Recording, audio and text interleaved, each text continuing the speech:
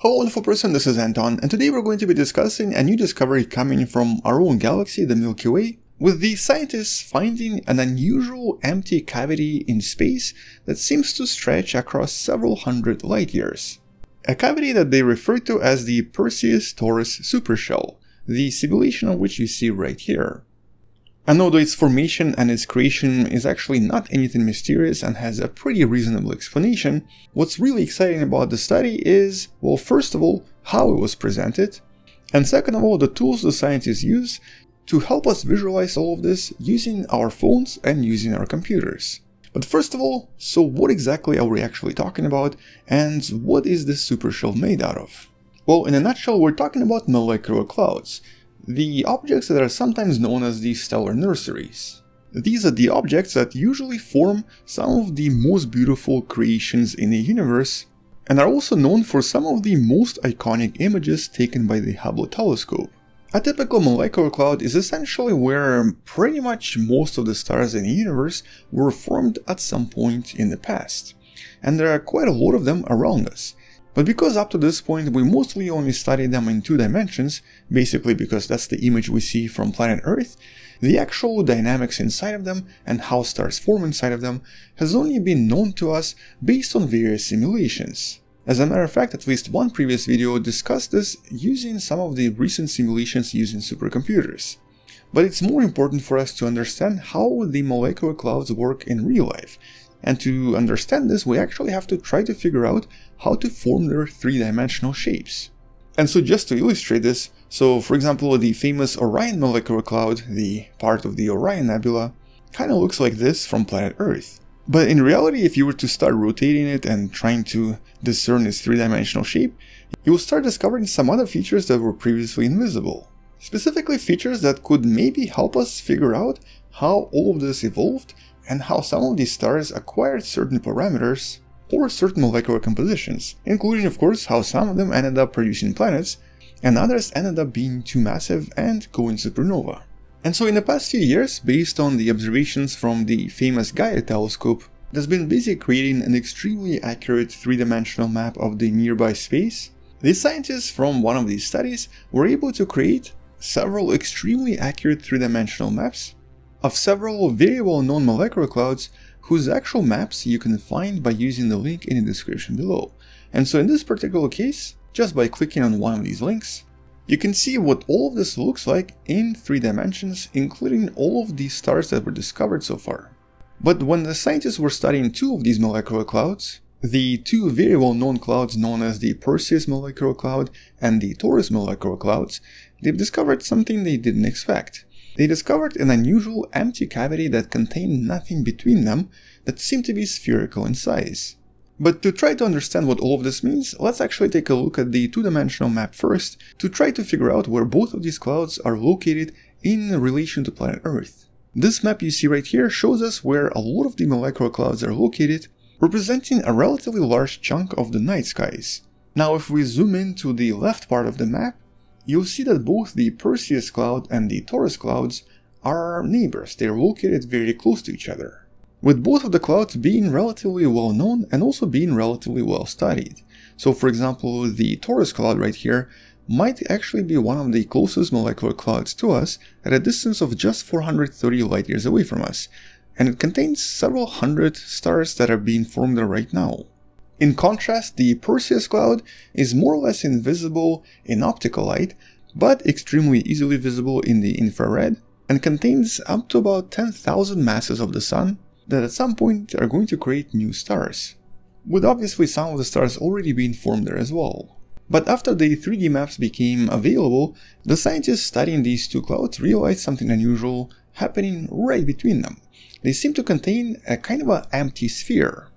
A sphere that you can kind of see right here in this beautiful simulation created by the scientists.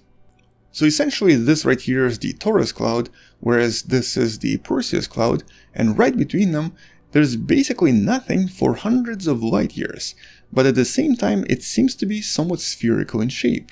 And this is the formation the scientists are currently referring to as the Perseus-Taurus supershell. But what exactly is this and how exactly was it formed? Well, the simulation you can find in the description, presents the potential formation of all of this. It probably involved either one extremely massive supernova or a lot of smaller supernova over a short period of time. And it probably began like this. There was a very large single cloud, and the various supernova on the inside created a kind of a spherical cavity. Basically, the supernova spread the gas in a spherical shape, creating the two molecular clouds we observe today, which also means that both Perseus and Taurus clouds are technically a single cloud, with a kind of an empty bubble in between them. The bubble that's approximately 500 light years across. And based on the size of the cavity and things we know about supernova and molecular clouds, the estimate suggests that all of this started approximately 10 million years ago. So basically 10 million years ago, this was one large, massive supercloud.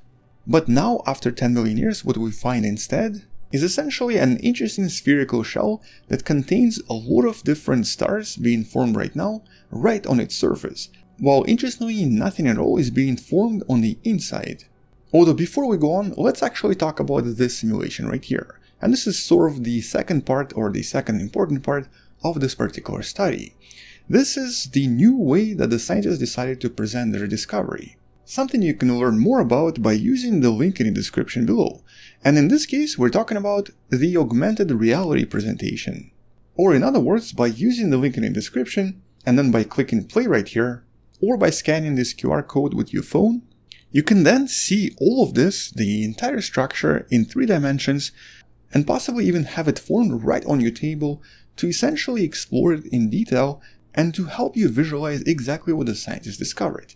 And though it might not sound really useful and might sound like just a gimmick, this is actually a really important step in presenting scientific discoveries. By essentially helping us to visualize what the scientists discovered here, and more importantly by helping us explore it in our own time using our own devices, this right here becomes so much more educational, so much more interactive, and actually so much more fun. The study that I'm sure most of you will probably not read at all pretty much comes to life once you scan the QR code or open one of the links in the description, which sort of connects to this other paper that's totally not related to space science, but is related to, well, to some extent, how we perceive things and how we learn things as humans. The paper known as the paper of the future. And here the scientists sort of identify various ways of presenting data and presenting information to make it a little bit more clear and to help people avoid various misconceptions. With the idea of augmented reality or even virtual reality being one of these potential presentation techniques. And in this particular case, honestly I'd have to say it worked pretty well. I mean, the discovery itself is not super groundbreaking. Yeah, it's a spherical cloud and it seems to be nothing, it's empty inside. But just being able to visualize it, to explore it, and to sort of imagine what it really looks like, somewhere, I guess, right there where the Taurus and Perseus clouds are located, it really makes it a lot more, well, special. It makes it more interactive and it makes it more interesting. And so one of the main points the scientists are trying to make through these studies is basically the paper presentation and the way we describe science has to sort of change.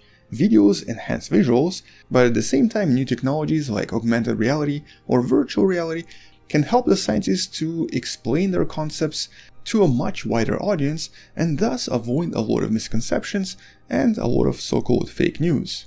And so this presentation right here is the first ever astronomical augmented reality paper, which by itself is really cool. But I definitely hope to see more of this in a lot more studies.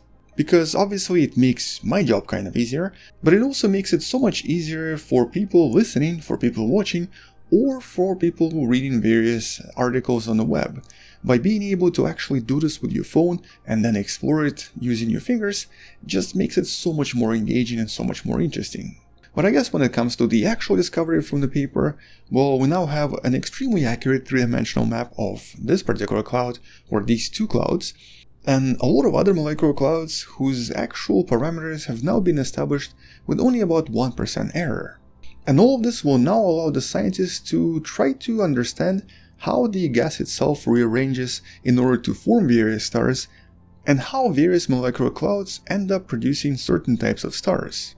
But all of this will probably be discussed in some of the future videos because at the moment these maps are pretty much brand new. Anyway, on that note, well, check out all of the links and all of the simulations in the description below, subscribe if you still haven't, share this with someone who loves learning about space and sciences, and maybe come back tomorrow to learn something else.